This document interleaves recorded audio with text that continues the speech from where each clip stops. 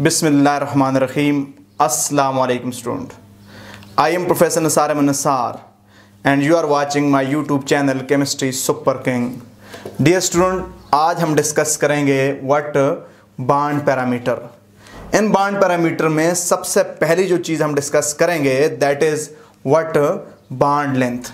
Student, bond length क्या होती है? बॉन्ड लेंथ को हम डिफाइन कर सकते हैं दो कोवेलेंटली बॉन्डेड एटम के न्यूक्लियाई के दरमियान जो डिस्टेंस होता है, दो बॉन्डेड एटम के न्यूक्लियाई के दरमियान जो डिस्टेंस होता है उसको बॉन्ड लेंथ कहते हैं. स्टूडेंट, ये एटम ए है, ये एटम बी है, इसका ये न्यूक्लियाई है, इसका ये न्यूक्लियाई है. इस न्यूक्लियाई से लेकर इस न्यूक्लियाई तक का जो डिस्टेंस होगा उसको आप बॉन्ड लेंथ कहेंगे. कि distance between the nuclei of two covalently bonded atom is called bond length. उसको हम bond length कहते हैं. डिफिनीशन के बाद स्टूडेंट यूनिट पे जाएंगे. बॉन्ड लेंथ को कौन से यूनिट से मेजर किया जा सकता है? बॉन्ड लेंथ को मेजर किया जा सकता है by any unit of length. Bond length can be major using any unit of length, but as it is very small length, it is very small length, so normally smaller unit of length, that is angstrom, nanometer and picometer are used for the bond length. चूंकि ये length बहुत ही छोटी होती है इसलिए normally length के जो छोटे यूनिट होते हैं नैनोमीटर, पिकोमीटर और एंगस्ट्रॉम, उनको हम यूज करते हैं for the measurement of bond length. Practically bond length determine की जाती है आइदर एक्स-रेज डायफ्रैक्शन और स्पेक्ट्रोस्कोपी. प्रैक्टिकली बॉन्ड लेंथ को या तो आप एक्स-रेज डायफ्रैक्शन से मेजर करते हैं या स्पेक्ट्रोस्कोपी से मेजर करते हैं. स्टूडेंट, आपका एमसीक्यूज होता है एक्स-रेज डायफ्रैक्शन कब यूज करते हैं? एक्स-रेज डायफ्रैक्शन उस वक्त यूज करते हैं जब मॉलिक्यूल या कंपाउंड क्रिस्टलाइन हो. स्पेक्ट्रोस्कोपी नॉर्मली उस वक्त यूज करते हैं जब मॉलिक्यूल गैसियस फॉर्म में हो, जब हमारे पास मॉलिक्यूल लिक्विड फॉर्म में हो या एमॉर्फस सॉलिड हो. अब स्टूडेंट, ईटा में जिस एस्पेक्ट पे क्वेश्चन आया करते हैं वो क्या है? वो स्टूडेंट हमारे पास फैक्टर्स पे आते हैं. कौन कौन से फैक्टर बॉन्ड लेंथ को अफेक्ट कर सकते हैं? पहला फैक्टर मेरे पास होता है size of bonded atom. Student, size of bonded atom के साथ बॉन्ड लेंथ का डायरेक्ट रिलेशन होता है. बॉन्डेड एटम का साइज बड़ा होगा, बॉन्ड लेंथ ज्यादा होगी. Late I have to case. मेरे पास एक केस ये बॉन्डेड एटम है, एक ये बॉन्डेड एटम है. अब स्टूडेंट, दोनों केस में न्यूक्लियाई के दरमियान डिस्टेंस आप खुद देख सकते हैं, केस ए और केस बी. बॉन्डेड एटम का साइज बड़ा होगा, उनके न्यूक्लियाई के दरमियान डिस्टेंस ज्यादा होगा. जब न्यूक्लियाई के दरमियान डिस्टेंस ज्यादा होगा इसी को बॉन्ड लेंथ कहते हैं. बॉन्ड लेंथ ज्यादा होगी. तो स्टूडेंट, इससे हमारा एमसीक्यूज हो जाता है. क्या एमसीक्यूज हो जाता है? Which of the following has smallest bond length. किस में बॉन्ड लेंथ स्मॉलेस्ट है? जिसका साइज छोटा होगा. क्योंकि साइज ऑफ बॉन्डेड एटम और बॉन्ड लेंथ में डायरेक्ट रिलेशन है. मतलब होता है बॉन्डेड एटम का साइज बड़ा होगा, बॉन्ड लेंथ ज्यादा होगी. बॉन्डेड एटम का साइज छोटा होगा, बॉन्ड लेंथ कम होगी. ये डायरेक्ट रिलेशन है. अब स्टूडेंट देखें, हमें पता है किसी भी ग्रुप के अंदर नीचे की तरफ जाते हुए साइज बढ़ता है. तो मैंने हेलोजन फैमिली ली हुई है, आयोडीन, फ्लोरीन, ब्रोमीन, क्लोरीन. सबसे पहला मेंबर कौन सा है? फ्लोरीन. फ्लोरीन का साइज छोटा, क्लोरीन का बड़ा, ब्रोमीन का बड़ा, आयोडीन का और बड़ा. तो किसकी बॉन्ड लेंथ सबसे कम होगी? जिसका साइज छोटा होगा. किसका साइज छोटा है? फ्लोरीन का साइज छोटा है. तो ये स्टूडेंट आपने पहला फैक्टर याद रखना है. दूसरे फैक्टर पे बात करता हूं, बॉन्ड ऑर्डर. बॉन्ड ऑर्डर का मतलब है number of bond between two atom. इसको बॉन्ड मल्टीप्लिसिटी भी कहते हैं. इसको बॉन्ड मल्टीप्लिसिटी भी कहते हैं स्टूडेंट. अब बॉन्ड ऑर्डर या बॉन्ड मल्टीप्लिसिटी का बॉन्ड लेंथ के साथ इनवर्स रिलेशन है. बॉन्ड ऑर्डर ज्यादा होगा, बॉन्ड लेंथ कम होगी. Student, carbon carbon, double, triple और सिंगल, किसकी बॉन्ड लेंथ ज्यादा होगी? जिसका बॉन्ड ऑर्डर कम हुआ. बॉन्ड ऑर्डर किसका कम है? कार्बन कार्बन सिंगल बॉन्ड का. Which of the following has greatest bond length, किसकी बॉन्ड लेंथ ग्रेटेस्ट है इसमें से? Student carbon carbon double, carbon carbon triple, carbon carbon single, all have equal. तो student relation क्या है? बॉन्ड ऑर्डर कम, bond length ज्यादा। तो बॉन्ड ऑर्डर किसका कम है? कार्बन कार्बन सिंगल बॉन्ड का कम है, तो इसकी बॉन्ड लेंथ क्या होगी? ज्यादा होगी। अब स्टूडेंट नेक्स्ट फैक्टर है परसेंट एस कैरेक्टर। किसी बॉन्ड के अंदर अगर एस कैरेक्टर ज्यादा होगा उन ऑर्बिटल में जो बॉन्डिंग में इन्वॉल्व हैं, यानी orbital involve in bonding if have more S percent character, तो फिर बॉन्ड लेंथ क्या होगा? बॉन्ड लेंथ कम होगी। परसेंट एस कैरेक्टर और बॉन्ड लेंथ में कौन सा रिलेशन है? इनवर्स रिलेशन है। स्टूडेंट आपका एमसीक्यूज होता है, इन which of the following carbon hydrogen, in which of the following carbon hydrogen bond has greater length, किस में कार्बन हाइड्रोजन बॉन्ड की लेंथ ज्यादा है? अल्कीन, अल्केन, अल्कीन, अल्काइन और बेंजीन। अब स्टूडेंट देखना, अल्केन में sp3s ओवरलैपिंग से बॉन्ड बनता है, कार्बन sp3 ऑर्बिटाइज होता है, हाइड्रोजन का s ऑर्बिटल होता है। अल्कीन में sp2s ओवरलैपिंग से कार्बन हाइड्रोजन बॉन्ड बनता है। अल्काइन में ये ट्रिपली बॉन्डेड कार्बन की बात कर रहा हूं, यहां पे डबली बॉन्डेड कार्बन की बात कर रहा हूं। इसमें क्या होता है? sp3, यहां पे sp3s, sp2s, यहां पे sps ओवरलैपिंग से बॉन्ड बनता है। तो मैं यहां पे लिख देता हूं, इसका जो कार्बन हाइड्रोजन बॉन्ड होगा वो कौन सी ओवरलैपिंग से बनेगा? अल्केन का sp3s, sp2s, sps, sp2s। Benzene के अंदर sp2s ओवरलैपिंग होती है कार्बन और हाइड्रोजन के बॉन्ड के दरमियान। अब स्टूडेंट हमारा क्या है? s परसेंट एस कैरेक्टर ज्यादा होगा तो बॉन्ड लेंथ क्या होगी? कम होगी। अब अगर आपसे सवाल है कि किसका बॉन्ड सबसे लंबा है, तो जिसमें परसेंट एस कैरेक्टर कम होगा, तो स्टूडेंट sp3 में एस कैरेक्टर 25% होता है, sp2 में 33.3% होता है, sp में 50% होता है। तो लॉन्गेस्ट बॉन्ड जो होगा वो अल्केन के अंदर होगा कार्बन हाइड्रोजन, शॉर्टेस्ट बॉन्ड जो होगा वो अल्काइन के अंदर होगा कार्बन हाइड्रोजन बॉन्ड। तो स्टूडेंट एस कैरेक्टर के साथ, परसेंट एस कैरेक्टर के साथ बॉन्ड लेंथ का इनवर्स रिलेशन है। अब स्टूडेंट अगर मैं आपसे पूछूं, मेरे पास अल्कीन और मेरे पास बेंजीन, दोनों में हमारे पास बेंजीन और अल्कीन दोनों में sp2s ओवरलैपिंग है, तो यहां पे क्या चक्कर होगा? इसके लिए हमें अगले फैक्टर पे जाना पड़ेगा, रेजोनेंस पे जाना पड़ेगा, फिर उस पे बात करेंगे जी। नेक्स्ट स्टूडेंट हमारे पास है electronegativity difference. Electronegativity difference between bonded atom और बॉन्ड लेंथ का इनवर्स रिलेशन है। Electronegativity difference between the bonded atom और बॉन्ड लेंथ के दरमियान कौन सा रिलेशन है? इनवर्स रिलेशन है। अगर इलेक्ट्रोनेगेटिविटी डिफरेंस ज्यादा होता जाएगा तो स्टूडेंट हमारे पास क्या होगा? हमारे पास बॉन्ड लेंथ क्या होगी? कम होगी। बॉन्ड लेंथ क्या होगी? कम होगी। कैसे? अब स्टूडेंट देखना मेरे पास, which of the following has highest bond length, किसकी बॉन्ड लेंथ सबसे ज्यादा है?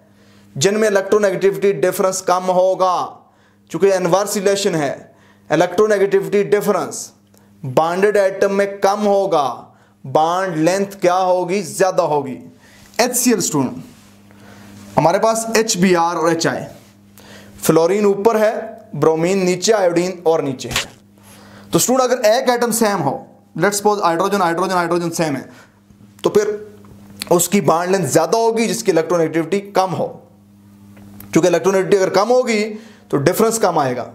अगर एक एटम सेम है, अब यहां पे हाइड्रोजन है, इसकी इलेक्ट्रोनेगेटिविटी 2.1 है, यहां पे भी 2.1 है, यहां पे भी 2.1 है। स्टूडेंट क्लोरीन की इलेक्ट्रोनेगेटिविटी 3 है, ब्रोमीन की 2.8 है, आयोडीन की 2.5 है। इनका डिफरेंस 0.9 आएगा, इनका डिफरेंस 0.7 आएगा, इनका डिफरेंस 0.4 आएगा। तो रिलेशन पे आए, इलेक्ट्रोनेगेटिविटी का डिफरेंस और बॉन्ड लेंथ में इनवर्स रिलेशन है, यानी जिस मॉलिक्यूल में इलेक्ट्रोनेगेटिविटी का डिफरेंस कम होगा बॉन्ड लेंथ ज्यादा होगी। किसकी बॉन्ड लेंथ ज्यादा होगी? हमारे पास HI की बॉन्ड लेंथ सबसे यहां पे ज्यादा होगी। अब स्टूडेंट हमारे पास एक और फैक्टर है, उस पर बात करता हूं जी। स्टूडेंट स्टूडेंट हमारे पास एक और फैक्टर है, उस पर मैं बात करूंगा, that is a resonance. Resonance के साथ क्या रिलेशन होता है बॉन्ड लेंथ का? स्टूडेंट जब मैं रेजोनेंस की बात करता हूं, रेजोनेंस और हाइपर कॉन्जुगेशन याद रखना, ये भी बॉन्ड लेंथ को अफेक्ट करती हैं। रेजोनेंस होने से सिंगल बॉन्ड शॉर्टर होता है, सिंगल बॉन्ड की बॉन्ड लेंथ कम होती जाती है, डबल बॉन्ड की बॉन्ड लेंथ इंक्रीज होती है, ट्रिपल बॉन्ड की बॉन्ड लेंथ इंक्रीज होती है। रेजोनेंस आने से सिंगल बॉन्ड की बॉन्ड लेंथ कम, डबल बॉन्ड या ट्रिपल बॉन्ड की बॉन्ड लेंथ ज्यादा होती है। क्या मतलब स्टूडेंट? आपको एक एमसीक्यू देता हूं जी, which of the following has highest bond length? Which of the following has highest bond length? किसके अंदर बॉन्ड लेंथ सबसे ज्यादा है, उस पर बात करता हूं जी। किसके अंदर, which the following has highest bond length of carbon chlorine atom? ये मैं आपको ऑब्जेक्टिव देता हूं स्टूडेंट। मेरे पास ऑप्शन है CH3CH2Cl, मेरे पास दूसरा ऑप्शन है CH2 डबल बॉन्ड CHCl, मेरे पास तीसरा ऑप्शन है बेंजीन रिंग Cl। मैं आपसे पूछता हूं किसकी बॉन्ड लेंथ इनमें ज्यादा है, या मैं ये पूछ सकता हूं कि इसको मैं 1 कह देता हूं, इसको मैं 1 कह देता हूं, इसको मैं 2 कह देता हूं, इसको मैं 3 कह देता हूं। मैं आपसे ये पूछता हूं कि इनकी करेक्ट ऑर्डर क्या है इंक्रीजिंग बॉन्ड लेंथ का, यानी सबसे कम बॉन्ड लेंथ किसकी है, फिर ज्यादा किसकी है, फिर और ज्यादा किसकी है। स्टूडेंट देखें मेरे पास CH3 CH2Cl, यहां पे कोई रेजोनेंस नहीं हो सकती। जब रेजोनेंस ना हो तो ये बॉन्ड परफेक्टली सिंगल ही रहेगा। ये मेरे पास जो कंपाउंड है इसमें क्या है स्टूडेंट, जरा गौर करना, lone pair in conjugation with double bond. अगर आपने रेजोनेंस वाली मेरी वीडियो नहीं देखी उसको देखिएगा। रेजोनेंस में मैंने एक कंडीशन बताई है कि जब लोन पेयर और डबल बॉन्ड कॉन्जुगेशन में हो तो रेजोनेंस हो सकती है। अब क्या होगा स्टूडेंट, ये बॉन्ड इधर, ये वाला बॉन्ड जो होगा इधर टूटेगा, नेगेटिव यहां पे पॉजिटिव, तो ये लोन पेयर इस पॉजिटिव के साथ बॉन्ड बना देगा, CH2 negative, CH double bond Cl positive. अब जब रेजोनेंस होती है, रेजोनेंस होने से सिंगल बॉन्ड शॉर्ट हो जाता है, तो मतलब ये हुआ ये वाला बॉन्ड शॉर्ट होगा इसके मुकाबले में, तो ये बॉन्ड क्या होगा, इसके मुकाबले में लॉन्गर होगा। रेजोनेंस आने से ये बॉन्ड परफेक्टली सिंगल नहीं रहेगा, ये पार्शियल डबल हो जाएगा, तो डबल बॉन्ड शॉर्टर हुआ करता है। अब स्टूडेंट इसमें मैं जब देखता हूं तो यहां पे भी रेजोनेंस है। अब इसमें किस तरह रेजोनेंस है जी स्टूडेंट, देखिएगा यहां पे लोन पेयर है जी, एग्जैक्टली वही काम होगा। ये बॉन्ड इधर टूटेगा, नेगेटिव यहां पे पॉजिटिव, तो ये नेगेटिव आ गया, यहां पे पॉजिटिव जो आया एक लोन पेयर से मिलकर डबल बॉन्ड बना दिया। अब इन दोनों में कौन सा बॉन्ड ज्यादा होगा, कौन सा बॉन्ड लंबा होगा, किसकी लेंथ ज्यादा होगी? तो स्टूडेंट इसके लिए रूल ये है, जिसकी रेजोनेटिंग स्ट्रक्चर ज्यादा होंगी उसके अंदर जो डबल बॉन्ड है, डबल बॉन्ड का कैरेक्टर, यानी डबल बॉन्ड का कैरेक्टर ज्यादा होता जाएगा। अब इसमें 2 ही रेजोनेटिंग स्ट्रक्चर हैं। इस केस में जब हम देखते हैं तो 5 रेजोनेटिंग स्ट्रक्चर बनती हैं। ये बॉन्ड इधर टूट जाएगा, नेगेटिव यहां पे पॉजिटिव, ये पॉजिटिव नेगेटिव मिलकर बना देंगे बॉन्ड, तो मेरे पास ये हो जाएगा double bond Cl positive, positive negative मिलकर बॉन्ड बना देंगे, नेगेटिव चार्ज यहां पे आ गया। अगले स्टेप में ये बॉन्ड टूटेगा इधर, नेगेटिव यहां पे पॉजिटिव, ये पॉजिटिव नेगेटिव मिलकर बॉन्ड बना देंगे, तो मेरे पास क्या बन जाएगा, डबल बॉन्ड यहां पे आ गया, double bond Cl positive, 2 lone pair अपनी जगह पे, यहां पे नेगेटिव चार्ज, 1 2 3 4, और आखिर पे ये बॉन्ड टूटेगा इधर, नेगेटिव यहां पे पॉजिटिव।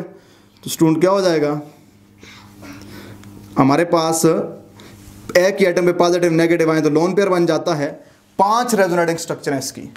जब 5 रेजोनेटिंग स्ट्रक्चर हैं, जितनी रेजोनेटिंग स्ट्रक्चर ज्यादा आएंगी उतना डबल बॉन्ड का कैरेक्टर बढ़ता जाएगा, डबल बॉन्ड का कैरेक्टर बढ़ता जाएगा, बॉन्ड लेंथ कम होती जाएगी। यानी सबसे ज्यादा बॉन्ड लेंथ 1 के अंदर है, फिर सेकंड के अंदर है, 1 is greater than second, second is greater than third, third की बॉन्ड लेंथ सबसे कम है कार्बन क्लोरीन की।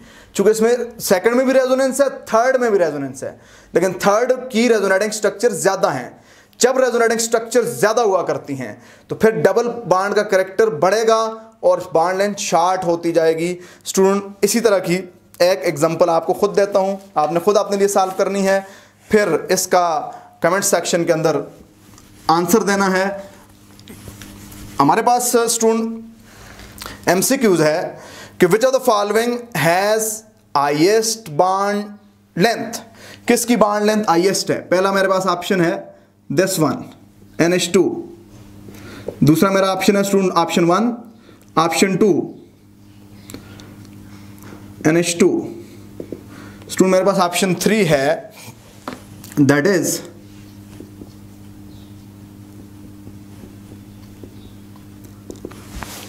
स्टूडेंट मेरे पास ऑप्शन 4 है,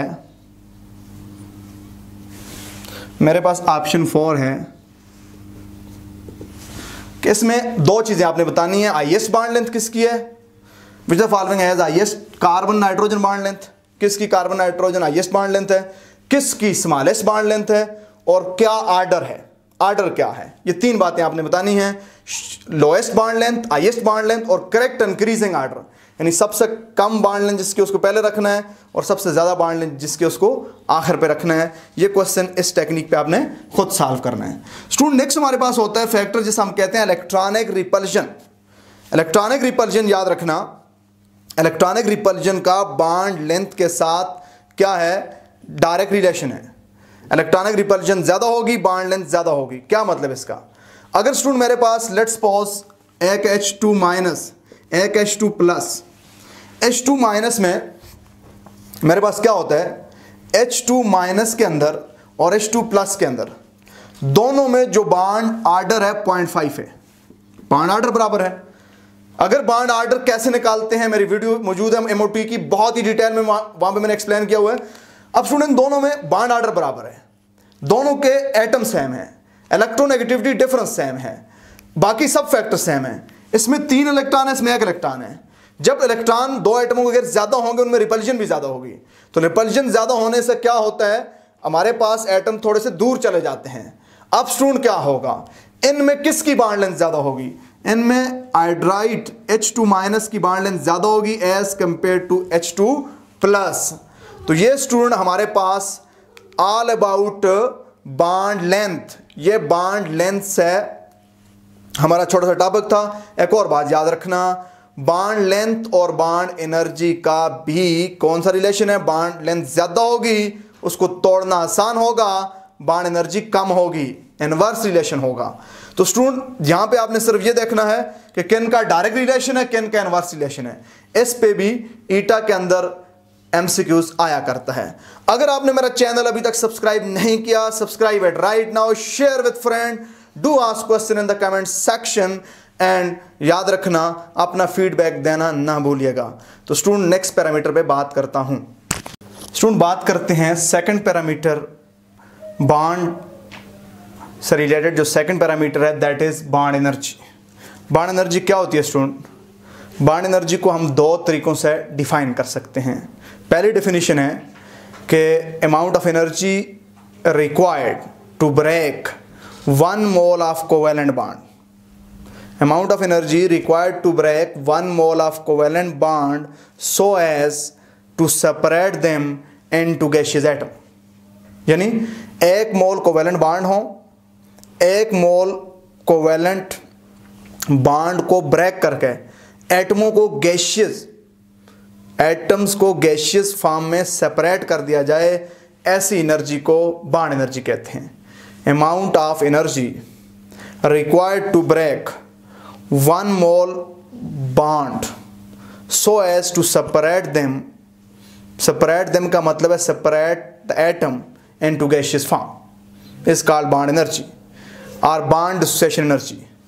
या स्टूडेंट एनर्जी की वो मिकदार जो रिलीज हो जब 1 मोल कोवेलेंट बॉन्ड बने from gaseous atom, amount of energy released when 1 mole of covalent bond are formed from particular atom in their gaseous form is called bond energy। उसको student bond energy कहते हैं जी। Bond energy के units क्या हैं, mostly bond energy को major किया जाता है किलो जूल पर मोल, किलो कैलोरी पर मोल या इलेक्ट्रॉन वोल्ट पर मोल। नॉर्मली हम इन 3 यूनिट में बॉन्ड एनर्जी को मेजर करते हैं। बॉन्ड एनर्जी की सिग्निफिकेंस क्या है? स्टूडेंट, बॉन्ड एनर्जी इंडिकेट करती है, किसको इंडिकेट करती है? Strength of bond.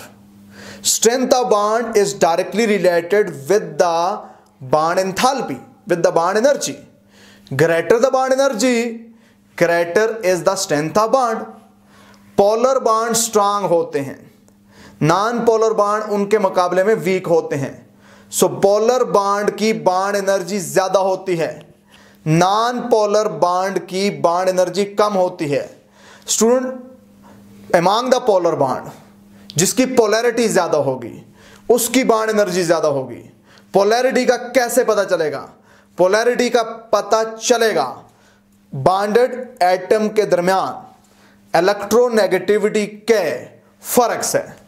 Bonded atom में इलेक्ट्रोनेगेटिविटी का फर्क ज्यादा होगा, पोलैरिटी ज्यादा होगी। पोलैरिटी ज्यादा होगी, बॉन्ड स्ट्रांग होगा।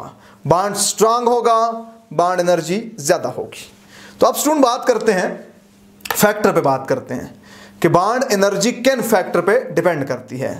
स्टूडेंट, बॉन्ड एनर्जी पहला जो फैक्टर है size of bonded atom. Bond energy का बॉन्डेड एटम के साइज के साथ इनवर्स रिलेशन है। फॉर एग्जांपल, आयोडीन मॉलिक्यूल में जो आयोडीन के एटम है उनका साइज बड़ा है, बॉन्ड एनर्जी कम। ब्रोमीन में बॉन्ड एनर्जी ज्यादा, क्लोरीन में और ज्यादा, क्लोरीन में और ज्यादा हुआ करती है स्टूडेंट। अब स्टूडेंट यानी बॉन्डेड एटम का साइज बड़ा होगा तो बॉन्ड एनर्जी कम होगी। दूसरा मेरे पास जो फैक्टर है बॉन्ड एनर्जी और बॉन्ड ऑर्डर, डायरेक्ट रिलेशन। जितना बॉन्ड ऑर्डर ज्यादा होगा उतना ही बॉन्ड एनर्जी ज्यादा होगी। अब स्टूडेंट मेरे पास triple carbon carbon triple bond की बॉन्ड एनर्जी ज्यादा है डबल बॉन्ड के मुकाबले में, जो कि ज्यादा है सिंगल बॉन्ड के मुकाबले में। स्टूडेंट, तीसरा फैक्टर है percent S character. Bond energy और परसेंट एस कैरेक्टर का क्या है? डायरेक्ट रिलेशन है। परसेंट एस कैरेक्टर ज्यादा होगा, बॉन्ड एनर्जी स्टूडेंट ज्यादा होगी। तो sp के अंदर एस कैरेक्टर 50% है, sp2 में 33% है, sp2 में 33% है, sp3 में 25% है। तो जो बॉन्ड sp हाइब्रिड ऑर्बिटल से बनेगा उसकी बॉन्ड एनर्जी ज्यादा होगी, फिर sp2 वाले की सबसे कम होगी sp3 वाले की। अगला फैक्टर स्टूडेंट बॉन्ड एनर्जी और इलेक्ट्रोनेगेटिविटी का फर्क। क्या रिलेशन है? डायरेक्ट रिलेशन है। इलेक्ट्रोनेगेटिविटी का फर्क ज्यादा होगा, बॉन्ड ज्यादा पोलर होगा। पोलर बॉन्ड स्ट्रांग बॉन्ड होता है, उसको ब्रेक करना मुश्किल होता है, उसकी बॉन्ड एनर्जी ज्यादा होती है। तो HF bond energy is greater than HCl which is greater than HBr which is greater than HI। तो स्टूडेंट ये पॉइंट भी अपने पास आपने याद रखना है। फिर स्टूडेंट इलेक्ट्रॉनिक रिपल्शन और बॉन्ड एनर्जी। इलेक्ट्रॉनिक रिपल्शन और बॉन्ड एनर्जी का इनवर्स रिलेशन है। इलेक्ट्रॉनिक रिपल्शन ज्यादा होगी, बॉन्ड लेंथ ज्यादा होगी। तो बॉन्ड लेंथ ज्यादा होने से बॉन्ड वीक हुआ करता है, उसे ब्रेक करना आसान होता है। बॉन्ड एनर्जी और इलेक्ट्रॉनिक रिपल्शन का क्या रिलेशन है? इनवर्स रिलेशन है। तो स्टूडेंट ये थे कुछ एस्पेक्ट अबाउट बॉन्ड एनर्जी। अब बॉन्ड लेंथ और बॉन्ड एनर्जी से रिलेटेड कुछ टेक्निकलिटी पे मैं बात करता हूं, तो उस पर आया देखते हैं क्या है। स्टूडेंट बॉन्ड लेंथ से रिलेटेड कुछ और टेक्निकलिटी पे बात करते हैं। जो होमोन्यूक्लियर मॉलिक्यूल होते हैं, जो होमोन्यूक्लियर मॉलिक्यूल क्या होते हैं? जिसमें दोनों एटम एक जैसे हों। होमोन्यूक्लियर मॉलिक्यूल के केस में जो बॉन्ड लेंथ होती है वो एटम के कोवेलेंट रेडियस के डबल होती है। यानी हाइड्रोजन का कोवेलेंट रेडियस है 37 पिकोमीटर, या एटॉमिक रेडियस पे आप इसे कह दें 37 पिकोमीटर। अब दूसरे हाइड्रोजन का भी 37 पिकोमीटर एटॉमिक रेडियस होगा। हाइड्रोजन हाइड्रोजन बॉन्ड लेंथ इसका डबल कर लें 74 पिकोमीटर। क्लोरीन का एटॉमिक रेडियस 70, कार्बन का एटॉमिक रेडियस 77 पिकोमीटर होता है। अब student carbon carbon bond length इसके डबल होगी, यानी हो जाएगी 154 पिकोमीटर। क्लोरीन का एटॉमिक रेडियस 99 पिकोमीटर होता है, क्लोरीन क्लोरीन बॉन्ड लेंथ होगी 198 पिकोमीटर। होमोन्यूक्लियर मॉलिक्यूल में जो बॉन्ड लेंथ होती है वो एटॉमिक रेडियस ऑफ एटम के डबल हुआ करती है। लेकिन जब हेटेरोन्यूक्लियर मॉलिक्यूल बनेगा तो स्टूडेंट याद रखना, जितने दो एटम के कोवेलेंट रेडियाई का जमा होता है बॉन्ड लेंथ उससे कम होती है। मिसाल के तौर पे कार्बन और क्लोरीन की बॉन्ड लेंथ कितनी होगी? कार्बन का कोवेलेंट रेडियस है 77, क्लोरीन का 99, तो इनका जमा बनता है 176, लेकिन जो एक्चुअल बॉन्ड लेंथ होगी 176 से कम होगी, क्योंकि जब कार्बन और क्लोरीन मिलेंगे तो इनके दरमियान इलेक्ट्रोनेगेटिविटी का डिफरेंस है। एक एटम पे पार्शियल नेगेटिव, एक पे पार्शियल पॉजिटिव आएगा, एक दूसरे को अट्रैक्ट करेंगे, बॉन्ड लेंथ डिक्रीज हो जाएगी। अब स्टूडेंट इसको आप इस तरह समझ सकते हैं, हाइड्रोजन की एटॉमिक रेडियस 37, क्लोरीन का 99, तो बॉन्ड लेंथ कितनी होनी चाहिए थी? 136, लेकिन प्रैक्टिकली होती है 127। स्टूडेंट इस पे एमसीक्यूज आता है, आपने इसका ख्याल करना है। फॉर एग्जांपल आपका एमसीक्यूज आता है कि ए molecule is form by 2 atom A and B, A molecule is form by 2 non identical atom A and B, एक bond 2 non identical atom A और बी से बनता है। Covalent radius of A is 60 while B is what 40. What could be the bond length between A and B?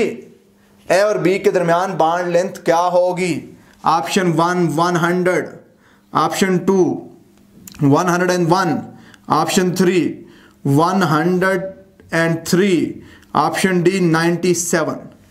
अब student आपको concept का अगर पता है तो आप बता सकते हो क्या होनी चाहिए, क्योंकि नॉन आइडेंटिकल एटम है। नॉन आइडेंटिकल एटम में bond length is less than the some of covalent radii of individual atom. Covalent radii of individual atom का जो सम अप होता है बॉन्ड लेंथ, उससे क्या होती है स्टूडेंट? कम होती है। तो इनका सम 100 है, कम एक ही ऑप्शन है, दैट इज 97 पे को मीटर। आप ऐसे करेंगे। एक और बात याद रखना स्टूडेंट, जब बॉन्ड एनर्जी की बात करते हैं तो बॉन्ड एनर्जी, एक इंडिविजुअल एटम की बॉन्ड एनर्जी, दूसरे इंडिविजुअल एटम की बॉन्ड एनर्जी, जब 2 नॉन आइडेंटिकल एटम होंगे, नॉन आइडेंटिकल एटम की बॉन्ड एनर्जी इंडिविजुअल एटम की बॉन्ड एनर्जी के जमा से ज्यादा होगी। इंडिविजुअल एटम की बॉन्ड एनर्जी के सम अप से ज्यादा होगी। बॉन्ड लेंथ इंडिविजुअल एटम के कोवेलेंट रेडियाई के सम अप से कम। बॉन्ड एनर्जी इंडिविजुअल एटम की बॉन्ड एनर्जी के सम अप से ज्यादा। तो ये आपने पास इंपॉर्टेंट पॉइंट है, याद रखना। स्टूडेंट मेरे पास एक और एमसीक्यूज है, which of the following has highest bond energy? किसकी बॉन्ड एनर्जी हाईएस्ट है? तो स्टूडेंट ये एमसीक्यूज कई बार आ चुका है, फ्लोरीन, क्लोरीन, ब्रोमीन, आयोडीन। अब अगर हम साइज के हिसाब से देखें तो सबसे छोटा साइज फ्लोरीन का है, तो सबसे बड़ा साइज आयोडीन का है, तो सबसे ज्यादा बॉन्ड एनर्जी फ्लोरीन की होनी चाहिए थी। लेकिन मैंने आपको एक और फैक्टर दिखाया है, that factor is called electronic repulsion. Fluorine का साइज बहुत छोटा है, फ्लोरीन का साइज बहुत छोटा है। फ्लोरीन जब बॉन्ड बनाता है तो इसके 6 इलेक्ट्रॉन एक एटम पे, 6 इलेक्ट्रॉन दूसरे एटम पे नॉन बॉन्डेड होते हैं, तो इनके दरमियान रिपल्शन होती है। इस रिपल्शन से क्या होता है? बॉन्ड लेंथ बढ़ जाती है। जब बॉन्ड लेंथ बढ़ेगी तो बॉन्ड एनर्जी कम हो जाएगी। Which the following has highest bond energy? तो स्टूडेंट याद रखना, तो बॉन्ड एनर्जी इसमें हाईएस्ट किसकी है? क्लोरीन की है, फिर ब्रोमीन की है, फिर फ्लोरीन की, और सबसे कम आयोडीन की है। यानी एक ही फैक्टर नहीं होता, प्रैक्टिकली जो बॉन्ड एनर्जी हम डिटरमिन करते हैं उसमें सारे फैक्टर हम ले लेते हैं।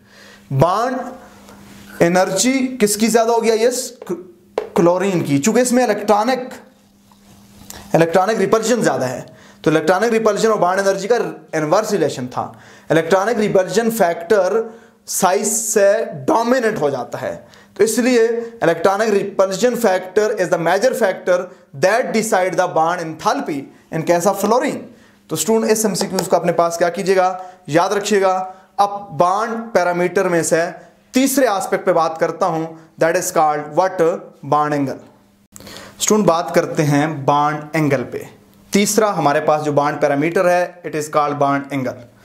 इस पे जाने से पहले स्टूडेंट अगर आपने मेरा चैनल सब्सक्राइब नहीं किया, subscribe it right now, share with friend, like it and do ask question in the comment section. Student मेरी रोज़ाना की बेस पे ईटा के लिए 2 वीडियो आ रही हैं। आप सेकंड ईयर इनऑर्गेनिक केमिस्ट्री की वीडियो भी मौजूद होगी।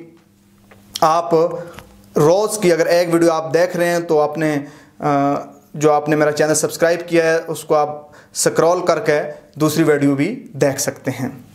अब स्टूडेंट बॉन्ड एंगल क्या है? बॉन्ड एंगल को हम डिफाइन करते हैं, it is angle between the line, it is angle between the line representing the direction of bond, representing the direction of bond. For example student, मेरे पास atom है B, ये atom C. अब ये एक लाइन है, ये दूसरी लाइन है जो बॉन्ड की डायरेक्शन को रिप्रेजेंट करती हैं. This is called theta and it is bond angle. यानी angle between the line, angle between the line representing the direction of bond. वो लाइनें जो बॉन्ड की डायरेक्शन को रिप्रेजेंट करती हैं, उनके दरमियान जो एंगल होता है उसको बॉन्ड एंगल कहते हैं. या angle between the orbitals having bonding pair of electron, angle between the orbital having bonding pair of electron called bond angle. उसको स्टूडेंट हम bond angle कहते हैं. किसी मॉलिक्यूल का bond angle हम कैसे फाइंड करेंगे? याद रखिएगा, किसी मॉलिक्यूल के अंदर बॉन्ड एंगल हम कैसे फाइंड करेंगे, इसके 3 इंपॉर्टेंट स्टेप्स हैं. स्टूडेंट ये सीखने की कोशिश करना. मैं आपको एक एग्जांपल से समझाता हूं. मेरे पास मीथेन है, मेरे पास अमोनिया है, मेरे पास वाटर है.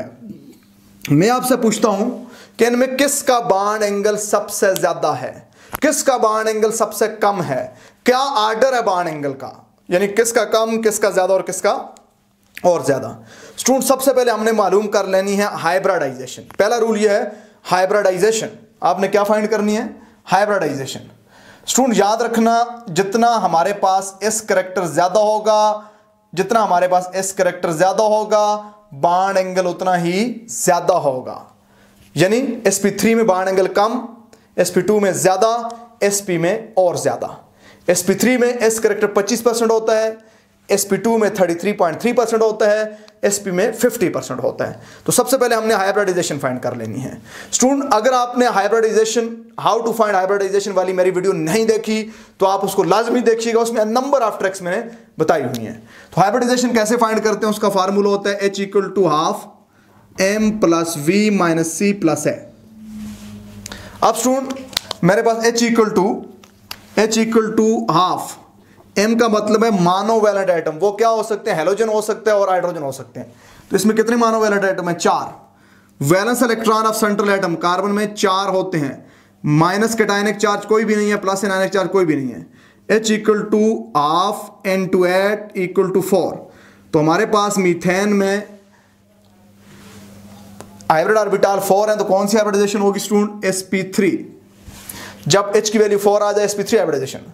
अमोनिया का निकालें स्टूडेंट इस तरह, H = ½ monovalent atom 3 plus valence electron of central atom, nitrogen 5th है का मेंबर है 5, माइनस कैटायनिक चार्ज कोई नहीं है, एनायनिक चार्ज भी कोई नहीं है. H = 8/4. इसकी हाइब्रिडाइजेशन भी sp3. अब स्टूडेंट वाटर की निकालें, H = ½ monovalent atom 2 plus valence electron oxygen के 6, कोई कैटायनिक कोई एनायनिक चार्ज नहीं है. 2 + 6 क्या आया? 8/2 4. इसकी हाइब्रिडाइजेशन भी sp3. तो स्टूडेंट बॉन्ड एंगल फाइंड करने का पहला स्टेप क्या है? हाइब्रिडाइजेशन फाइंड करें. जिस हाइब्रिडाइजेशन में एस कैरेक्टर ज्यादा होगा उसका बॉन्ड एंगल सबसे ज्यादा होगा. अब इन तीनों में हाइब्रिडाइजेशन सेम है. जब हाइब्रिडाइजेशन सेम होगी हम रूल नंबर 2 पे जाएंगे. रूल नंबर 2 क्या है? Lone pair. स्टूडेंट याद रखना, लोन पेयर जितने ज्यादा होंगे बॉन्ड एंगल उतना कम होगा. लोन पेयर और बॉन्ड एंगल का इनवर्स रिलेशन है. दूसरा स्टेप हम निकालेंगे, क्या निकालेंगे? Lone pair. अब स्टूडेंट लोन पेयर कैसे निकालते हैं? लोन पेयर निकालने का क्या तरीका होता है? लोन पेयर निकालने का तरीका होता है, लोन पेयर निकालने का तरीका होता है, मैंने ये भी आपको बताया हुआ है, मेरी वीडियो मौजूद है इस पे. Lone pair equal to hybrid orbital minus number of bonded atom. Hybrid orbital minus number of bonded atom. Student यहां पे कितने हाइब्रिड ऑर्बिटल हैं? 4. बॉन्डेड एटम 7 के, अदर एटम कितने हैं? 4. तो लोन पेयर हो गए 0. जिसमें कोई लोन पेयर नहीं है, मीथेन में 0 लोन पेयर. अब लोन पेयर अमोनिया के लिए निकालें. Hybrid orbital 4 minus bonded atom कितने स्टूडेंट? 3. तो कितने लोन पेयर हो गए? 1. वाटर के लिए निकालें लोन पेयर. हाइब्रिड ऑर्बिटल 4, क्योंकि वाटर में भी हाइब्रिडाइजेशन sp3 है, H की वैल्यू 4 आई थी. तो लोन पेयर निकालने के लिए क्या करते हैं? लोन पेयर बराबर होता है hybrid orbital minus number of atom other atom attach with central atom, तो 2 अटैच हैं 2, तो लोन पेयर कितने आ गए स्टूडेंट 2। अब आ जाए टेक्निक के ऊपर। Lone pair is inversely proportional with the bond angle is inversely proportional with the lone pair. Lone pair ज्यादा होंगे, बॉन्ड एंगल कम होगा। तो वाटर में 2 लोन पेयर हैं, इसका बॉन्ड एंगल सबसे कम। फिर अमोनिया में 1 लोन पेयर है, इसका बॉन्ड एंगल वाटर से ज्यादा। मीथेन में कोई लोन पेयर नहीं है, बॉन्ड एंगल और ज्यादा। तो हाईएस्ट बॉन्ड एंगल किसके अंदर है? मीथेन में। लोएस्ट बॉन्ड एंगल किसमें है? वाटर में। लोएस्ट बॉन्ड एंगल किसमें है? वाटर में। तो सेंटर में क्या आ गया? अमोनिया। तो स्टूडेंट ये रूल नंबर 2 था। अब मैं आपको इसी से रिलेटेड कुछ और एग्जांपल भी प्रैक्टिस कराता हूं कि आप इसको किस तरह फाइंड करते हैं। स्टूडेंट बात करते हैं which of the following has highest bond angle. हमारे पास डिफरेंट केस हैं, NO3 माइनस है, NO2 प्लस है, NO2 माइनस है। इसमें बॉन्ड एंगल किसमें सबसे ज़्यादा है? तो सबसे पहले हमने क्या करना है? हाइब्रिडाइजेशन फाइंड करनी है।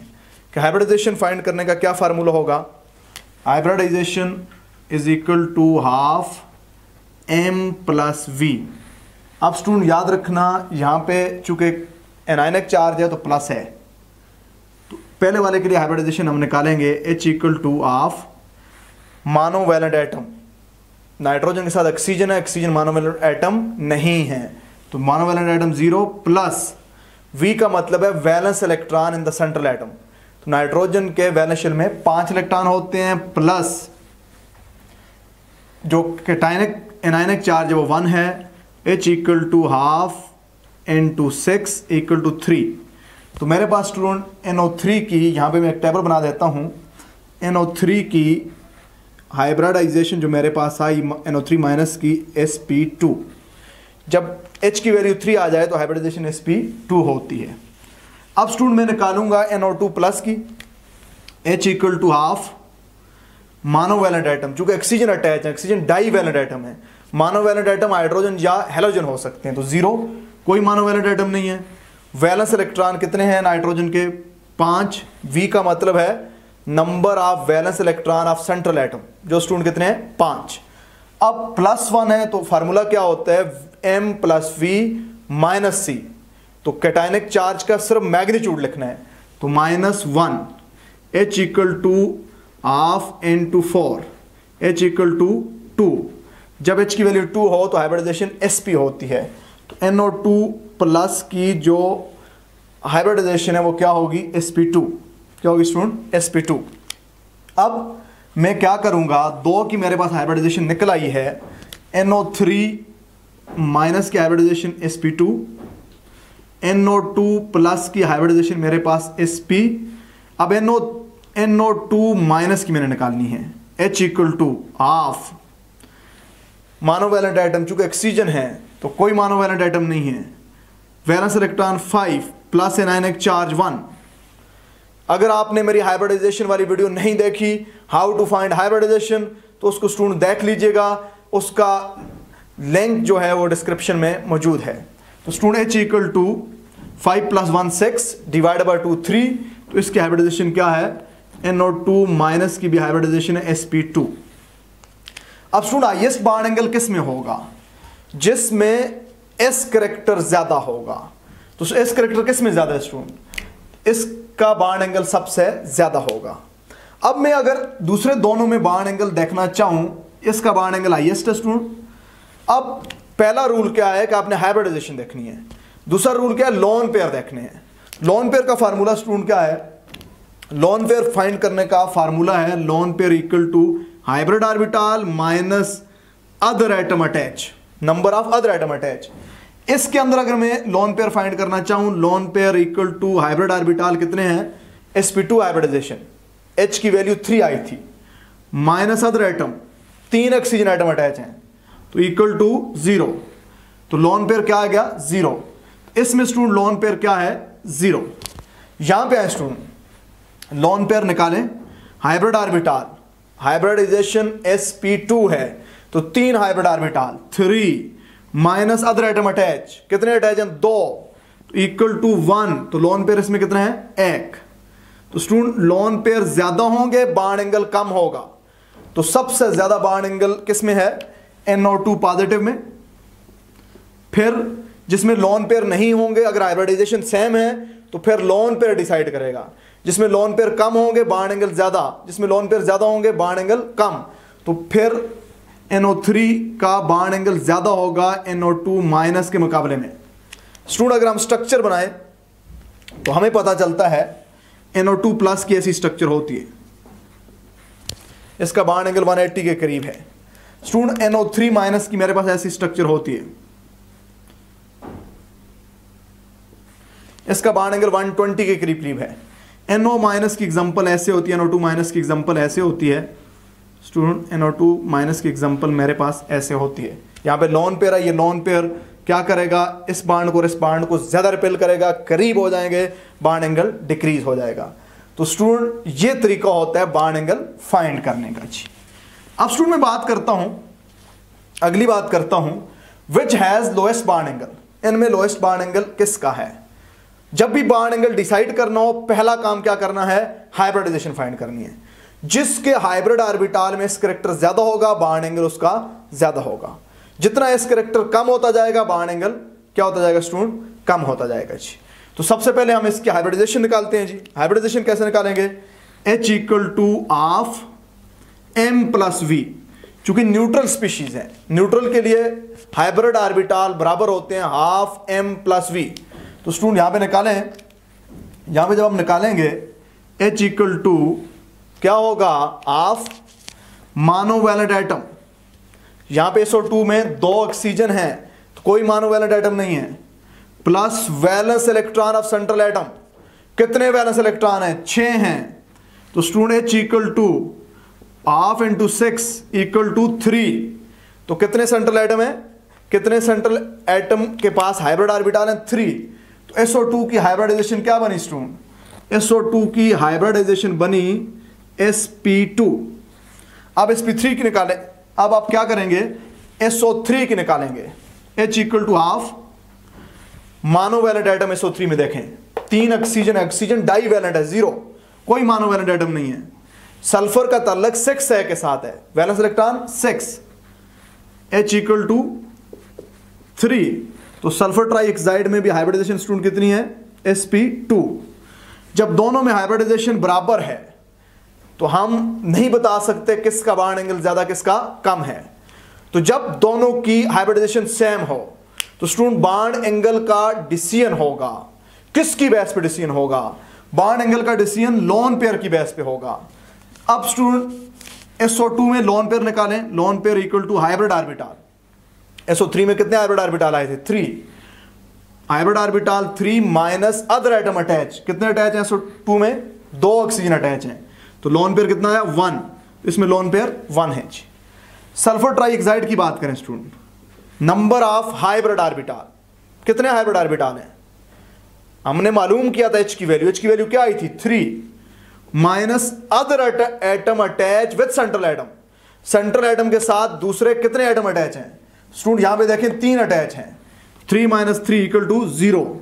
तो सल्फर डाइऑक्साइड में क्या हुआ, बॉन्ड एंगल क्या होगा, लोन पेयर 1 है, सल्फर ट्राइऑक्साइड में लोन पेयर 0 है। जब लोन पेयर 0 होगा बॉन्ड एंगल ज्यादा होगा। तो हमारे हमसे क्या पूछा है, which has lowest bond angle, sulphur dioxide इसमें एग्जांपल होगी। स्टूडेंट अगर स्ट्रक्चर बनाए फिर भी बात समझ आती है। That is the structure of sulphur trioxide and that is the structure of sulphur dioxide. तो यहां पे बॉन्ड एंगल 120 का होगा, यहां पे लेस देन 120 का होगा। तो स्टूडेंट बॉन्ड एंगल फाइंड करने के 2 रूल हमने पढ़ लिए। अब मैं बात करूंगा तीसरे रूल की तरफ। तीसरे रूल पे आने से पहले हम बात करते हैं which has greater bond angle. एक हमारे पास है अमोनिया, एक हमारे पास क्या है स्टूडेंट, NH, एक हमारे पास अमोनिया है, एक PH3 है। किसका बॉन्ड एंगल ज्यादा होगा, एक मेरे पास हाइड्रोनियम आयन। चले मैं 3 लगा देता हूं। किसी स्टूडेंट ने ये क्वेश्चन भी पूछा था कि अमोनिया और हाइड्रोनियम आयन में किस में बॉन्ड एंगल ज्यादा होगा। अगर आप इस वीडियो को देख रहे हैं, कमेंट सेक्शन में बताइएगा कि आपको अपने सवाल का जवाब मिला है या कि नहीं मिला। तो आप कमेंट सेक्शन में लाजमी अपना फीडबैक दीजिएगा। स्टूडेंट मेरे पास नाइट्रोजन है, यहां पे फास्फोरस है, यहां पे ऑक्सीजन है, सेंट्रल एटम। तो पहला काम मैं हाइब्रिडाइजेशन इन सब में मालूम करूंगा। मैं अमोनिया की हाइब्रिडाइजेशन मालूम करता हूं, फिर मैं मालूम करूंगा फास्फीन की हाइब्रिडाइजेशन मालूम करूंगा, फिर मैं हाइड्रोनियम आयन की हाइब्रिडाइजेशन मालूम करूंगा। स्टूडेंट देखें, अमोनिया की बात, half H equal to half M plus V। M कितने हैं मोनोवैलेंट एटम, 3 हाइड्रोजन अटैच हैं। वैलेंस इलेक्ट्रॉन अमोनिया में कितने होते हैं, नाइट्रोजन में वैलेंस इलेक्ट्रॉन 5 होते हैं। तो H equal to 8 divided by 2 4। Ammonia में 4 हाइब्रिड ऑर्बिटल हैं। जब 4 हाइब्रिड ऑर्बिटल हैं तो कौन सी हाइब्रिडाइजेशन, sp3। अब स्टूडेंट मुझे निकालनी है फास्फीन की। फास्फीन भी न्यूट्रल है, H इक्वल टू हाफ। जो न्यूट्रल होता है उसका फार्मूला होता है half N2M plus V। Monovalent atom 3, monovalent atom या हाइड्रोजन या हैलोजन होते हैं। 3 plus valence electron in the central atom. बताओ बच्चे कितने हैं, फास्फोरस 5वें ग्रुप का मेंबर है, तो कितने वैलेंस इलेक्ट्रॉन है, तो वैलेंस इलेक्ट्रॉन है 5। H equal to 3 plus 5 8 divided by 2 4। कौन सी हाइब्रिडाइजेशन हुई, sp3। अब आते हैं स्टूडेंट हाइड्रोनियम आयन की तरफ। H equal to half M plus V minus C। Cationic charge वाली स्पीशी का हाइब्रिडाइजेशन फाइंड करने का यह फार्मूला होता है। अगर आपने हाइब्रिडाइजेशन की मेरी वीडियो नहीं देखी उसको देखें, उसमें बहुत सारी ट्रिक मैंने बताई हुई हैं। H equal to half monovalent atom, तो ऑक्सीजन के साथ 3 हाइड्रोजन अटैच हैं, हाइड्रोजन मोनोवैलेंट हैं। 3 प्लस ऑक्सीजन के वैलेंस शेल में इलेक्ट्रॉन, V का मतलब है valence electron in central atom. Oxygen का ताल्लुक 6 है के साथ है, तो 6 माइनस कितना कैटायनिक चार्ज हाइड्रोनियम आयन पे, उसका मैग्नीट्यूड लिखना है 1। H equal to half 9 minus 1 8, H equal to 4। जब हाइड्रोनियम आयन की H की वैल्यू 4 है तो हाइब्रिडाइजेशन क्या स्टूडेंट, sp3। अब पॉइंट नंबर 1 पे हमसे क्लियर नहीं हुआ कि किसका एंगल ज्यादा होगा, क्योंकि सबके अंदर s कैरेक्टर बराबर है। अब हम जाएंगे पॉइंट नंबर 2 के ऊपर, लोन पेयर फाइंड करने हैं। Lone pair equal to hybrid orbital. Ammonia में 4 हाइब्रिड ऑर्बिटल हैं, minus other atom attach, 3 atom attach हैं, तो 1 आया। अमोनिया में लोन पेयर क्या है, 1। फास्फीन में स्टूडेंट देखें, lone pair equal to hybrid orbital. Phosphine का हाइब्रिड ऑर्बिटल हमने निकाले हैं, 4 आए थे, तब ये हाइब्रिडाइजेशन sp3 है। एक S और 3 P मिलकर 4 हाइब्रिड बनाते हैं, माइनस अदर एटम अटैच। इसमें भी लोन पेयर 1 आया। हाइड्रोनियम आयन में आया student, lone pair equal to hybrid orbital 4 minus other atom attach with central atom. तो कितने एटम अटैच हैं यहां पे देखें जरा, 3 हाइड्रोजन अटैच हैं, तो लोन पेयर क्या आया 1। अब स्टूडेंट तीनों में लोन पेयर भी बराबर है, तो हम डिसाइड नहीं कर सकते कि किसका बॉन्ड एंगल ज्यादा है। अब हमें जाना पड़ेगा रूल नंबर 3 के ऊपर। Student it's a very important rule, याद रखना, it's a very important rule. Rule number 3 क्या कहता है, रूल नंबर 3 के 2 पॉइंट हैं। पॉइंट नंबर 1 क्या है, पॉइंट नंबर 1 ये स्टूडेंट, अगर हमारे पास सेंट्रल एटम डिफरेंट हो, सेंट्रल एटम क्या हो, डिफरेंट, और अटैच एटम क्या हो, सेम।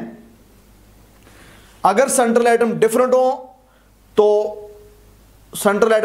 अटैच एटम सेम हो, तो फिर हमारे पास बॉन्ड एंगल सेंट्रल एटम की इलेक्ट्रोनेगेटिविटी पे डिपेंड करेगा। सेंट्रल एटम की इलेक्ट्रोनेगेटिविटी, चूंकि सेंट्रल एटम डिफरेंट है, इलेक्ट्रोनेगेटिविटी ऑफ सेंट्रल एटम और बॉन्ड एंगल का डायरेक्ट रिलेशन होगा। अब स्टूडेंट इस केस में हमारे पास क्या है, इस केस में हमारे पास सेंट्रल एटम नाइट्रोजन है, फास्फोरस है, ऑक्सीजन, सेंट्रल एटम डिफरेंट है। जिस सेंट्रल एटम की इलेक्ट्रोनेगेटिविटी ज्यादा होगी उसका बॉन्ड एंगल क्या होगा, सबसे ज्यादा होगा। हमें पता है ऑक्सीजन की इलेक्ट्रोनेगेटिविटी ज्यादा होती है नाइट्रोजन से, नाइट्रोजन की इलेक्ट्रोनेगेटिविटी ज्यादा होती है फास्फोरस से। तो स्टूडेंट हम बता सकते हैं hydronium ion bond angle is greater than ammonia which is greater than phosphine. Student जिसने क्वेश्चन पूछा था आपको समझ आ जानी चाहिए कि जब हमारे पास हाइब्रिडाइजेशन और लोन पेयर पे बॉन्ड एंगल डिसाइड ना हो, हमें जाना पड़ेगा थर्ड रूल पे। थर्ड रूल के 2 पॉइंट हैं। पॉइंट नंबर 1, अगर सेंट्रल एटम डिफरेंट है, साइड एटम अटैच हैं, जो साइड पे एटम अटैच हैं वो सेम है, तो इलेक्ट्रोनेगेटिविटी ऑफ सेंट्रल एटम और बॉन्ड एंगल का डायरेक्ट रिलेशन होगा। इसका दूसरा part, if central atom same, attach atom different.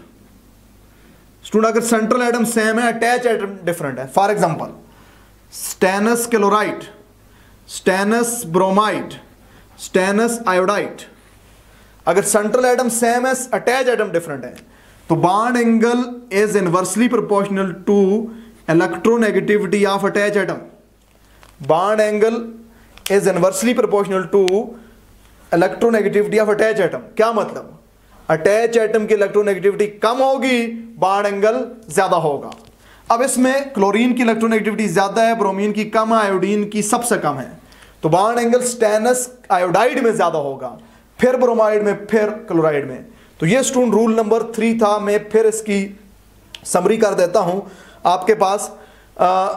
सबसे पहले आपने हाइब्रिडाइजेशन निकालनी है, एस करेक्टर ज्यादा, बॉन्ड एंगल ज्यादा। अगर हाइब्रिडाइजेशन सेम हो जाए, लोन पेयर निकालने हैं, लोन पेयर ज्यादा, बॉन्ड एंगल कम। अगर लोन पेयर भी सेम हो, फिर आपने देखना है कि सेंट्रल एटम सेम है या अटैच एटम सेम है। अगर सेंट्रल एटम डिफरेंट है, अटैच एटम सेम है, सेंट्रल एटम डिफरेंट है, तो इलेक्ट्रोनेगेटिविटी ऑफ सेंट्रल एटम और बॉन्ड एंगल का डायरेक्ट रिलेशन है। जितना सेंट्रल एटम की इलेक्ट्रोनेगेटिविटी बढ़ती जाएगी, बॉन्ड एंगल बढ़ता जाएगा। अगर सेंट्रल एटम सेम है, अटैच एटम डिफरेंट है, तो अटैच एटम की इलेक्ट्रोनेगेटिविटी के साथ बॉन्ड एंगल का इनवर्स रिलेशन है। अटैच एटम की इलेक्ट्रोनेगेटिविटी ज्यादा होगी तो बॉन्ड एंगल क्या होगा स्टूडेंट? कम होगा। ये 3 रूल होते हैं स्टूडेंट किसको? बॉन्ड एंगल को डिसाइड करने के। उम्मीद है कि आपको समझ आई होगी। किसी स्टूडेंट ने क्वेश्चन पूछा था वाटर और अमोनिया में किसका बॉन्ड एंगल ज्यादा होता है, मैंने आपको टेक्निक से स्टूडेंट क्या कर दिया, समझा दिया। स्टूडेंट, बॉन्ड एंगल से रिलेटेड एक रूल है, उसे हम ड्रैगो रूल कहते हैं, उस पर बात करता हूं कि ये क्या होता है जी। What is Drago rule? Student, bond angle से रिलेटेड एक रूल है जिसे हम कहते हैं ड्रैगो रूल्स। ड्रैगो रूल क्या कहता है, इस पे जाने से पहले आपको एक छोटी सी बात बताता हूं। मेरे पास अमोनिया, फास्फीन, आर्सीन और स्टेबीन में किसका बॉन्ड एंगल ज्यादा है? जब हम इनकी हाइब्रिडाइजेशन निकालते हैं तो सबकी sp3 आती है, लोन पेयर निकालते हैं तो सब में एक एक आता है। अब लोन पेयर और हाइब्रिडाइजेशन पे हम बॉन्ड एंगल डिसाइड नहीं कर सकते, तो हमें जाना पड़ेगा थर्ड रूल के ऊपर। थर्ड रूल में जब हम देखते हैं तो इनके अटैच एटम सेम है, तो हमें सेंट्रल एटम की इलेक्ट्रोनेगेटिविटी पे जाना पड़ेगा। अमोनिया में नाइट्रोजन की इलेक्ट्रोनेगेटिविटी ज्यादा है, फास्फोरस की इलेक्ट्रोनेगेटिविटी कम है, मेरे पास आर्सेनिक की इलेक्ट्रोनेगेटिविटी और कम है, एंटीमनी की इलेक्ट्रोनेगेटिविटी और कम है। अब स्टूडेंट, हम जब देखते हैं तो इलेक्ट्रोनेगेटिविटी सेंट्रल एटम की ज्यादा होगी, बॉन्ड एंगल ज्यादा होगा। तो अमोनिया का बॉन्ड एंगल ज्यादा होता है फास्फीन से, जिसका ज्यादा होता है आर्सीन से, जिसका ज्यादा होता है हमारे पास स्टेबीन से। यानी ammonia bond angle is greater than phosphine which is greater than arsenic hydride which is greater than antimony hydride. जब स्टूडेंट हम इसकी वैल्यू देखते हैं प्रैक्टिकली, अमोनिया की वैल्यू बॉन्ड एंगल की होती है 107.5। अब हमारे पास जो फास्फीन होती है 94 और जो आर्सेनिक हाइड्राइड होता है 93 और एंटीमनी हाइड्राइड 91। ये यहां पे बॉन्ड एंगल में बहुत ज्यादा गैप है। ये बहुत ज्यादा गैप क्यों है स्टूडेंट? याद रखिएगा, क्वांटम मैकेनिक कैलकुलेशन के मुताबिक अगर सेंट्रल एटम के साइड एटम के साथ नॉर्मल बॉन्ड बने तो sp3 हाइब्रिडाइजेशन से बॉन्ड एंगल 104.5 से कम नहीं हो सकता। याद रखिएगा। तो फिर इतना बॉन्ड एंगल कम क्यों है? यहां पे 2 बातें हो सकती हैं, या सेंट्रल एटम और अटैच एटम के दरमियान बॉन्ड नॉर्मल नहीं है। नॉर्मल बॉन्ड वो बॉन्ड होते हैं जो दो एटमों के ऑर्बिटाल के न्यूक्लियर एक्सिस के ऊपर ओवरलैप होने से बने। या तो 2 एटमों के दरमियान जो बॉन्ड है वो नॉर्मल बॉन्ड नहीं है, यानी सेंट्रल एटम और साइड एटम, या फिर सेंट्रल एटम हाइब्रिडाइजेशन नहीं करता। ये 2 बातें हो सकती हैं। क्योंकि जब नॉर्मल बॉन्ड हो और हाइब्रिडाइजेशन हो तो बॉन्ड एंगल 104.5 से नीचे sp3 में नहीं होना चाहिए, ये क्वांटम मैकेनिक्स कहती है। अब स्टूडेंट यहां पे हम देखेंगे कितना बड़ा डिफरेंस क्यों आया है। इतना बड़ा डिफरेंस आया है, इसको एक रूल एक्सप्लेन करता हूं, हम कहते हैं ड्रैगो रूल। ड्रैगो रूल कहता है अगर किसी मॉलिक्यूल में सेंट्रल एटम इन कंडीशन को पूरी करे तो वो हाइब्रिडाइजेशन नहीं करेगा, कि central atom will not undergo process of hybridisation if it fulfil the following condition. पहली कंडीशन, सेंट्रल एटम के सिग्मा बॉन्ड और लोन पेयर की तादाद 4 होनी चाहिए। इलेक्ट्रोनेगेटिविटी का डिफरेंस, इलेक्ट्रोनेगेटिविटी सेंट्रल एटम की 2.5 या उससे कम होनी चाहिए। ये मेंबर होना चाहिए फोर्थ और फिफ्थ और सिक्स ग्रुप का, लेकिन पहला मेंबर नहीं होना चाहिए। पहला मेंबर नहीं होना चाहिए, यानी हमारे पास 6 का पहला मेंबर ऑक्सीजन वो नहीं होना चाहिए सेंट्रल एटम। अब फोर्थ का पहले मेंबर के अलावा कोई मेंबर हो सकता है, फिफ्थ का हो सकता है, और 6 का पहले मेंबर के अलावा कोई हो सकता है। और कम से कम उस पे क्या होना चाहिए, एक लोन पेयर होना चाहिए। क्या होना चाहिए स्टूडेंट, कम से कम एक लोन पेयर होना चाहिए, यानी 1-2 लोन पेयर उस पे होने चाहिए, कम से कम एक लोन पेयर होना चाहिए, तो फिर वो हाइब्रिडाइजेशन नहीं करेगा। अब ड्रैगो रूल के मुताबिक फास्फीन को जब हम देखते हैं, फास्फीन के अंदर फास्फोरस हाइब्रिडाइजेशन नहीं करेगा। हाइब्रिडाइजेशन क्यों नहीं करेगा, क्योंकि फास्फोरस इन चारों कंडीशन पे पूरा उतरता है। तो अब स्टूडेंट क्या होगा, फास्फोरस का एटॉमिक नंबर 15 होता है, आउटर इलेक्ट्रॉनिक कॉन्फ़िगरेशन होती है 3s2 3px1 3py1 3pz1। Phosphorus के गिर्द क्या होगा, एक s ऑर्बिटल होगा जिसमें 2 इलेक्ट्रॉन होंगे, 3 p ऑर्बिटल होंगे, 3 डबल p ऑर्बिटल होंगे, px py और pz। ये px py और pz ऑर्बिटल एक दूसरे पे परपेंडिकुलर होते हैं, इनमें 90 का एंगल होता है। अब हाइड्रोजन इन p ऑर्बिटल के साथ हेडवाइज ओवरलैप करके बॉन्ड बनाएगा। इस तरह फास्फोरस के जो बॉन्ड होंगे वो बेसिकली p और s ओवरलैपिंग्स होंगे, हाइब्रिड ऑर्बिटल की ओवरलैपिंग से नहीं होंगे, इसलिए इसका बॉन्ड एंगल 90 के करीब करीब हुआ करेगा। Same is the case with arsenic hydride, same is the case with antimony hydride. यहां पे हाइब्रिडाइजेशन ना होने का प्रूफ एक और भी है, thermodynamic parameter of this molecule also support के इसके अंदर हाइब्रिडाइजेशन नहीं हुई है। चूंकि हाइब्रिड ऑर्बिटल से जो बॉन्ड बनते हैं उनकी स्ट्रेंथ के मुकाबले में इस बॉन्ड की स्ट्रेंथ बहुत कम होती है, जो ये बात इंडिकेट करती है कि इनमें ऑलमोस्ट 9 होने के बराबर हाइब्रिडाइजेशन हुई है। तो स्टूडेंट यही वजह है कि इन बॉन्ड एंगल में बहुत ज्यादा डिफरेंस हुआ करता है। सेम इज द केस जब हम ग्रुप 6 के हाइड्राइड देखते हैं, ग्रुप 6 के जब हम हाइड्राइड देखते हैं, वाटर, हमारे पास हाइड्रोजन सल्फाइड, हमारे पास सेलेनियम हाइड्राइड और टेलुरियम हाइड्राइड। स्टूडेंट वाटर का बॉन्ड एंगल 104.5 डिग्री होता है। हाइड्रोजन सल्फाइड का जब बॉन्ड एंगल हम देखते हैं ये 92 के करीब होता है, ये 91 होता है, ये 90.5 डिग्री के करीब हुआ करता है। तो यहां पे इतना बड़ा बॉन्ड एंगल का डिफरेंस भी यही सजेस्ट करता है कि वाटर के अलावा बाकी तमाम मॉलिक्यूल के अंदर कोई हाइब्रिडाइजेशन नहीं हुई। अब स्टूडेंट ईटा का बहुत इंपॉर्टेंट, MDCAT का बहुत इंपॉर्टेंट, नीट का बहुत इंपॉर्टेंट MCQs होता है, which are the following has sp3 hybridisation. किसके अंदर sp3 हाइब्रिडाइजेशन है? ऑप्शन 1 मेरा पहला ऑप्शन होता है pH3, दूसरा ऑप्शन होता है H2S, तीसरा ऑप्शन होता है H2SC, चौथा ऑप्शन होता है नन ऑफ दीज। किसके अंदर sp3 हाइब्रिडाइजेशन है? Lone pair plus bond pair पे अगर हम जाएंगे तो इन सब में बनती है। एक ऑप्शन ऑल ऑफ दीज का भी चले हम दे देते हैं। तो स्टूडेंट किस पे जा सकते हैं? All of these. लेकिन ये बात याद रखना, ड्रैगो रूल के मुताबिक इनके अंदर हाइब्रिडाइजेशन नहीं होती, इसमें भी हाइब्रिडाइजेशन नहीं होती। तो बॉन्ड एंगल हम डिसाइड उसी तरतीब से कर सकते हैं, लेकिन इनमें हाइब्रिडाइजेशन बेसिकली नहीं होती, इसलिए इनका इतना बड़ा बॉन्ड एंगल में फर्क होता है। स्टूडेंट यहां पे एक बहुत ही इंपॉर्टेंट क्वेश्चन होता है, most of the time public service commission chemistry में पूछा जाता है कि मेरे पास अमोनिया और फास्फीन में से बेटर बेस कौन सी और क्यों है? स्टूडेंट जरा गौर करना, अमोनिया में क्या होता है? नाइट्रोजन की sp3 हाइब्रिडाइजेशन होती है, एक हाइब्रिड ऑर्बिटल में लोन पेयर होते हैं और बाकी हाइब्रिड ऑर्बिटाल हाइड्रोजन के इस ऑर्बिटाल से हेडवाइज ओवरलैप करके क्या बनाते हैं, सिग्मा बॉन्ड बनाते हैं। अब अमोनिया का जो लोन पेयर है वो कौन से ऑर्बिटाल के अंदर है, sp3 के अंदर। फास्फोरस हाइब्रिडाइजेशन नहीं करता।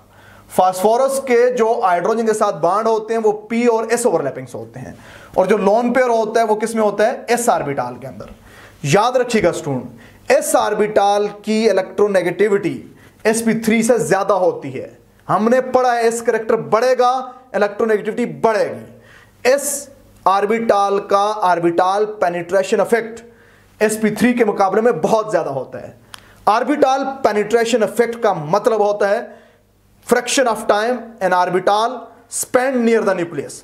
तो इसका ऑर्बिटाल पेनिट्रेशन इफेक्ट ज्यादा होता है। इस ऑर्बिटाल की इलेक्ट्रोनेगेटिविटी, फास्फोरस की नहीं, ऑर्बिटाल की इलेक्ट्रोनेगेटिविटी ज्यादा होती है, तो ये इन लोन पेयर को टाइटली हेल्ड करता है। जबकि यहां पे एस कैरेक्टर 25% है, यहां पे 100% है, तो इसके लोन पेयर पे टाइटली होल्ड नहीं होता। ये लोन पेयर इजीली डोनेट हो सकता है, ये इजीली डोनेट नहीं हो सकता due to 100% S character of orbital, due to more orbital penetration effect of S orbital. तो ये इलेक्ट्रॉन पेयर इजीली डोनेट हो सकता है। जो चीज इलेक्ट्रॉन पेयर इजीली डोनेट कर सके वो बेटर बेस होती है, ये बेटर बेस होती है, ये बेटर बेस नहीं होती। ये हमें ड्रैगो रूल सजेस्ट करता है। सेकंड स्टूडेंट याद रखना, अमोनिया डाइल्यूट HCl से फौरन रिएक्शन करता है, जबकि फास्फीन रिएक्शन नहीं करता। यही वजह है कि ये बेटर बेस है, ये बेटर बेस नहीं है। क्यों बेटर बेस है, मैंने आपको इसकी डेप्थ समझा दी, इसका कॉन्सेप्ट समझा दिया, इसकी टेक्निकलिटी समझा दी। ये था स्टूडेंट आज का मेरा सेशन। मेरी सेकंड ईयर पे भी सेशन शुरू होने वाला है। आप केमिस्ट्री सुपर किंग के साथ कनेक्ट रहें, इंशाल्लाह आपको किसी दूसरी जगह पे जाने की ज़रूरत नहीं पड़ेगी। तो स्टूडेंट कमेंट सेक्शन के अंदर आज की वीडियो के बारे में हर स्टूडेंट अपना फीडबैक लाजमी दे।